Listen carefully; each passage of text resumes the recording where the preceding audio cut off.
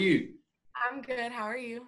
I'm doing great. Hey, thank you so much for taking time to do this today, especially since we've done this once before and our Zoom recording failed us. So Savannah's an extra rock star today. She's taking extra time for us to have this conversation again. But it's so good that I want everybody to be able to hear your experience as a high school senior who has missed the opportunity for a lot of the senior events and activities that you've been looking forward to. And I saw your article in the Alabaster Connection magazine. And when I saw your article, I just thought to myself, I want everybody to hear your perspective because one, your experience and then your outlook is so encouraging. And so I wanted people to be able to hear it. So tell us a little bit about, just what your experience has been as a senior who's had all of your, senior activities, really taken from you because of the virus and this season that we're in. I think at first we thought it was just going to be like a short little break to not have to do our work because we already are kind of over the work at this point and really Sure. excited to do all the fun stuff. So it just it didn't seem as big of a deal at first. And then I remember when Governor Ivey came on and was just like, we're done, like the rest of the year is online. So I think it was just a lot of disappointment and shock at first because we didn't really know what that meant as far as graduation and all of our events. But obviously as it developed, it was kind of just like, it looked bleak as far as Sure. us having to do things. So it turned into a little bit of anger and resentment, probably towards a lot of people. It seemed like we were angry, but I think it was just more of the disappointment coming out in a different way. Sure. But Alabaster City Schools has done a really good job at trying to make this as fun and as normal as possible. So I want to thank them for all they've done. Yeah. Well, I was actually at the high school that last Friday of school. No one knew that would be the last Friday of school at the moment, but there was a lot of talk about what was going to happen if the school season would be cut short. And I had not processed at that moment, that was back in March, the consequences of what you guys would face as seniors, because there was a lot of seniors in the class that I was in, and they were talking about their ball season, prom, graduations, all the senior things that you guys look forward to. And as a senior at Thompson High School, I know you guys have just been dreaming of things since juniors in high school. It's not been that long ago since I was there in high school and remember, looking forward to being a senior and all the fun things that you get to do. So you mentioned, being disappointed and some of those things. Tell me a little bit about some of those emotions that were wrapped up in that time, because I know a lot of people deal with emotions differently. And I was so impressed with you because of not only being able to identify some of the feelings and the emotions that you were having, but you've also been able to journey through that. But what were some of the things that you started with? And then, tell me a little bit about the journey that you've taken, because now we're on the other side of it. You've had some time to process. So just tell me a little bit about that emotional journey that you've taken. I think at first it was obviously the disappointment, anger, as I mentioned before. But I think it was just because it came on so soon and there wasn't a lot of time to process. So we had done all the work and we were all kind of tired of the work and really excited to do all the fun things that were literally just down the road, like the next couple weeks and the next month was all the parade of graduates and prom was coming up like the next week. So it was just anger and disappointment at first. But then I think it turned into coming to terms with it and being grateful for what we do get to have, because it really could have been nothing. Alabaster City Schools could have just said, well, that's it, like it's over. But they worked hard, and I think there's something to be grateful for there. That they tried to give us a normal graduation, and we'll have a pretty normal graduation on the 19th. And we get to have it at our own school, which is pretty cool, I think. It's awesome. So, yeah. So perspective a lot. I love that because, initially we're focused on our loss and how it affects us. Like, I'm not going to get to do this. I want to experience this.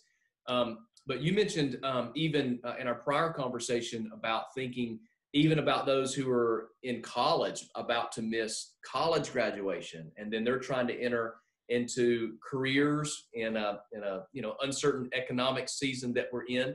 And so, when you start looking at the big picture, you have a perspective of I'm not the only one who's dealing with this. And there are some other people that are going through this.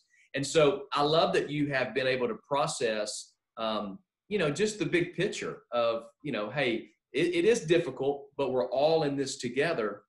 And then I know that you've been an encouragement to people, because you can't have as positive as an outlook as you have without being an encouragement and an help to other people. I know you have. But who have been people in your life that have been encouraging to you? Do you feel like you've had a support system that's really been helping you stay motivated and encouraged? Yeah, for sure. And it hasn't all been perfect, obviously. But my parents have been a really big help. They've even been trying to make it special, just doing little things. And, the community really rallied together to support us and throw little things. There was a parade of graduates through Grandview, and I know a lot of people who probably don't even have kids in school or graduated a really long time ago came out to show them support and make them feel really special. I didn't get to go to it, but I know a lot of my friends did, and they had a lot of fun. And I think growing up in the household I've grown up in has been really encouraging, to just knowing that God has a purpose for every person's life. And even though we go through trials because of the fallen world we live in, there's always a lesson to be learned and a good to be taken from it. And God knows exactly what he's doing. So even though we question things, he's there and he knows what he wants. That's awesome. So perspective is a big deal. People is a big deal. Having a good support system who are around us. Unfortunately, I think there are probably a lot of people who may even be watching our conversation today who may not have that support system, in their life, people that's helping them. And we all struggle in different ways processing our feelings and our emotions when there's a lot of stress and unknown and worry. Savanna, what would you say to people maybe who are maybe dealing with that today? Maybe even they're students who are trying to still process the disappointment and all those, and maybe they haven't reached to the destination you have on this side of it. What would you say to them that may be a good help for them to process a lot of their emotions and feelings? I think that a lot of it is just knowing that your feelings are valid and that you don't have to feel guilty for feeling that way, because it is happening to you. But don't sulk in that, and don't let that be all that you think about. I think that there's a lot of different things that can encourage us in this time. Um, just look around and see the good that's around you. Even if you don't have necessarily all the support systems that I mentioned, I didn't mention friends. If you have friends maybe outside of your family that are in the same grade or even below you, encourage them to look forward to their senior year and really take in every moment. And if you have friends in the same grade, just confide in them and let them know how you feel. And I'm sure that they feel the same way, because I still have those feelings. Sometimes it's definitely not perfect. I don't feel I don't feel grateful all the time. Sometimes I still have my selfish teenage moments, and but I think just looking at just having a bigger perspective than it's just you, but also not getting caught up in feeling guilty about it, because that can make you feel a lot worse. Yeah, I love that. Don't feel guilty about your feelings. We all have them. And you said your selfish teenage feelings, I think is how you put it. But we all have those. Even as adults, we have those moments where we just, it's about us. And I think we have to know what we're feeling. You have to have that inward understanding of where you are. That's healthy. But it's what you do with it. And so I love that your thought on the perspective is a big deal. having people in your life is a big deal. I echo what you think about our community. We have a great community, and it's full of people, students and adults, who care about each other, and we want the best for each other. And so I would say for anybody who's maybe struggling and doesn't have that support system, just reach out. There are people who care and who want to help, wherever they are. So Savanna, I am so thankful for your perspective. I'm so proud of you for being able to just process all of this, and not only for yourself, but you're being an encouragement to so many people. I was encouraged by your article, and I wanted more people to hear your outlook and your perspective. So congratulations on graduation. That's a big deal, completing your high school education and your high school career. So what's next? Tell us a little bit about your next step. What's ahead for you? So I'll be attending the University of Alabama at Huntsville in the fall, and I hope to pursue a major in human resource management and a minor in philosophy. I really hope to work at a hospital one day, get involved with maybe the ethics committee and hospital administration.